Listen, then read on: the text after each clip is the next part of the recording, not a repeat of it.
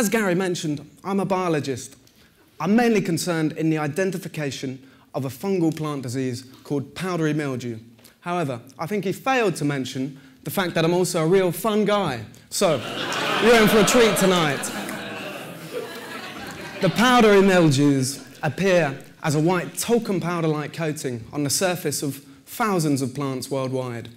It grows on the leaves, shoots, buds and fruits of some of our most important plants and saps out the energy or the nutrients from them. So yields of some really important crops are greatly reduced.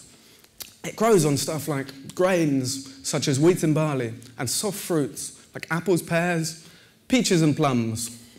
These different powdery mildews occur on different plant species. So if we're able to identify them, this could certainly help in control methods targeting against certain species. This issue of species identification is one which is really important in many aspects of science, especially in biology.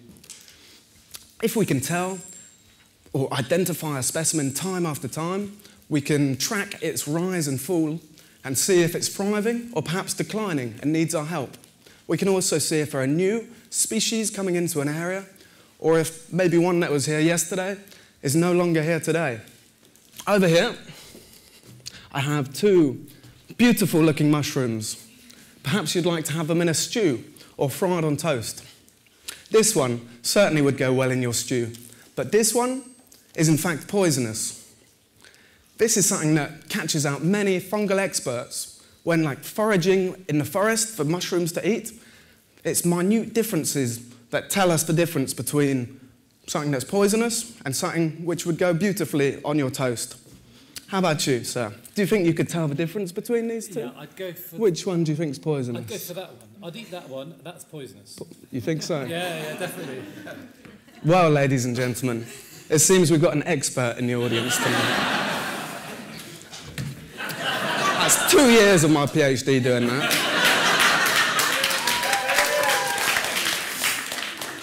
Well, one fungus that you certainly couldn't identify is one that has recently invaded the UK. This is the cause of ash dieback, something which has changed the whole landscape around us, so that now many ash trees have been killed by it. The problem comes in the fact that this cause of ash dieback looks superficially identical to one that has existed and coexisted with the ash tree in the UK for hundreds of years. Fortunately, scientists such as myself can look below the surface at the DNA, the makeup of these two different fungi.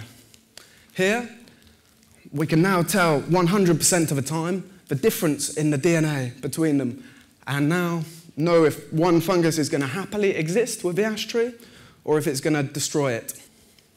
Now, if I could invite on stage my trees, please. Come on. Here, I have an apple tree. Anyone fancy an apple? Picked fresh.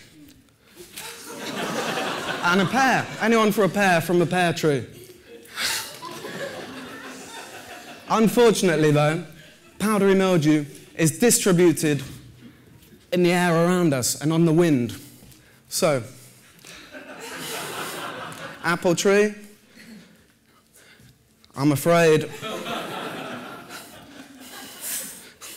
you are now infected with powdery mildew. And pear tree, you know what's coming.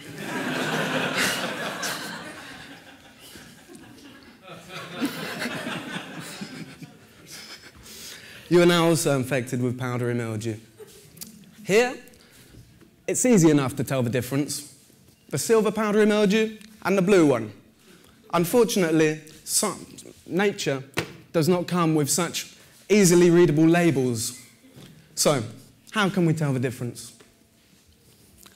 Well, 150 years ago, the only method was by identifying the plant itself.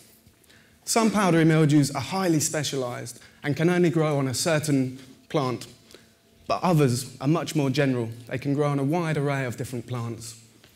We must therefore look at the morphology or the appearance of the fungus itself. Like you or I, the fungi have different appendages, different shapes and sizes, and different shapes, sizes, and number of spores that they produce. So we can look at these minute features under the microscope. This can help to limit from the hundreds of different powdery mildew species, maybe down to just 10 or a handful. However, the issue comes in the fact that the very closely related powdery mildews often look identical. Fortunately, everything around us in nature is made up of the most basic building blocks of life. Here, for example, with our powdery mildew infected apple, this one not so tasty, but it serves a purpose. We can easily, or not so easily, extract the DNA. Now this one is infected with 2 different species of powdery mildew. And then looking at the DNA like this, we can see minute differences. Can you tell the difference between these 2? Blue on the right. Yeah, so just a single change, like that blue one. Get rid of that. That blue one just a single change like that in the DNA chain can make for huge differences on the surface. And perhaps this one can now infect a new host plant. This is what my project really aims to do, to build up a database or library of many different powdery mildew species, and then in future, easily, accurately, and efficiently be able to identify them. This can probably help when screening plants for import and export to stop new harmful powdery mildew species from entering our country by quarantining and destroying the plant. So, all that's left for me to say is thanks to my trees. I'm going to find a cure for you soon. Thank you to all of you, and thank you, Mr. Expert, as well. Good night.